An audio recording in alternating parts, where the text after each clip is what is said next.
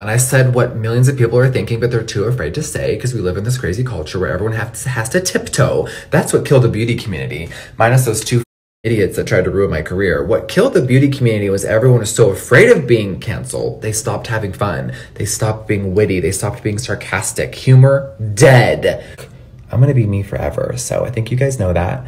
Thank you for sticking with me. It's been a crazy ride and a crazy journey. The two what? The did what? Not Jeffree Star bringing up James Charles and Tati Westbrook as the effing idiots that tried to ruin his career. In my opinion, Jeffree Star knows exactly what he is doing. He's trying to stir up a little drama, honey. He's trying to increase his relevancy on the internet once again. And if James and Tati respond to this, this could be the start of a new Dramageddon. What do you think? Let me know in the comment section down below.